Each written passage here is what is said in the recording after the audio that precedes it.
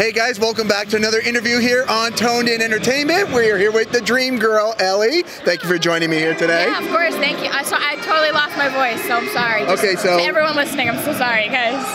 All right, now we're here at Blueprint Wrestling here in Deerfield Beach, and today you have a triple threat match with KiLynn King and Diaz. Yes.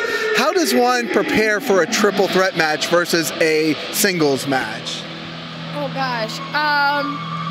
You just kind of gotta always watch your back to kind of make sure, like, 'cause there's always that other person kind of behind you. It's like, hey, you're in front of me, but there's also kind of someone behind me too, I guess. So it's kind of like you don't really know what's gonna happen. It's always make sure you're looking at your surroundings, I guess, and then just make sure you hit everybody twice as hard. Do you try to turn the other two against them and maybe take a little breather? Hopefully they beat each other up. See, that's my plan, is to kind of like not hide, but like do what I need to do and get out of the way so I don't get hit. That's my plan for today. All right, well that sounds good.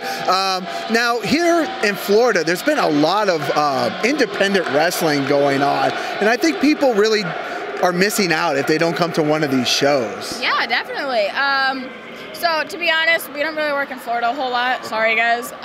No, I've seen you're all over the country. Yeah, we're. Oh God, I feel like I haven't been home in a month because we were in England, and then I don't know where else we were. New York and Georgia, North Carolina, South Carolina. Sorry, there's a guy, there's Fabu behind us, and I want to hit him. Oh yeah, no, Fabu's already waiting for us. We told him we're going to get an interview with him today too. I'm gonna hit him. Yeah.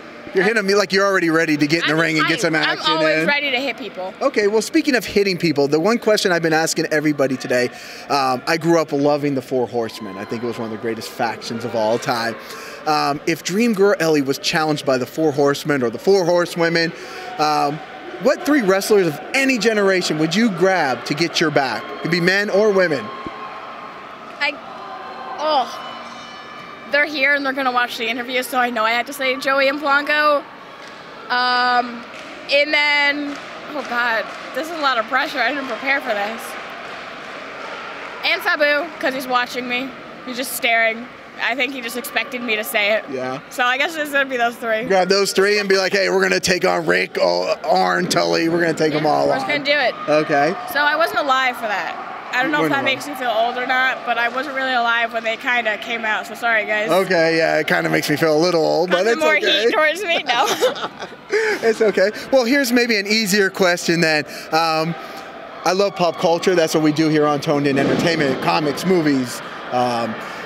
If there's a favorite guilty pleasure movie of yours, something that you think, you you put it on and you wouldn't necessarily tell people that you watch this movie, but you really like it. Do you have a favorite guilty pleasure movie? I'm not really ashamed of the movies that I watch, but, and I hate that I'm gonna say it, I despise Pokemon with every inch of my body, but I got forced to watch Detective Pikachu and it wasn't as bad as I thought it was gonna be. Okay. So I think I'd put that on again. We were flying to England and it was on one of the movies and I was debating if I wanted to watch it, but Blanco was next to me and I knew that he would have just given me crap about putting it on, so I couldn't, and I was a little upset about it because it was actually a decent movie. So that might be it. You know what's funny is I had never watched anything Pokemon ever in my entire life. I never understood any of it. I still don't. I know that Blanco has the Pikachu guy. And I know 3, 4 of them now, but I don't understand anything about it. Yeah, it's I went into Pokemon again. I had no understanding of it whatsoever. And, I rate my movies in 3 categories. Number 1, go out and see it now. Number 2, wait for streaming. Or number 3, completely skip it. Yeah. I actually gave Detective Pikachu a go out and see it now because I actually enjoy. Oh, you're going to wait for streaming. Oh, we did. Yeah, we So, this is frowned upon, but there's a website that we use to watch movies, and we use that. So that's okay. I'm not going to tell you it because then it's definitely frowned upon, but it wasn't my idea. That's okay. When I interviewed Effie a few months ago, he's actually here wrestling Chuckles the Clown tonight. Oh, Effie's awesome. And I actually asked him what his favorite guilty pleasure movie was. He said The Untouchables. Okay. Okay. And then you never know with Effie what the answer's going to be. And then so I said, Effie, your DVD collection? He's like, no. He's like, torrent the movies. He's like, I don't watch any of the movies. I try to tell people not to torrent, but he said the executives have already been paid. They got their money, and that's kind of kind of what I'm saying. Like, you already get your money. One person watching a movie is not going to mess up anything. So sorry, guys. All right. Well, thank you so much, Ellie, for joining me here on Toned In Entertainment. And guys, make sure you subscribe to the channel for more interviews like this. Subscribe to the channel. Do it. Go now. Do it now.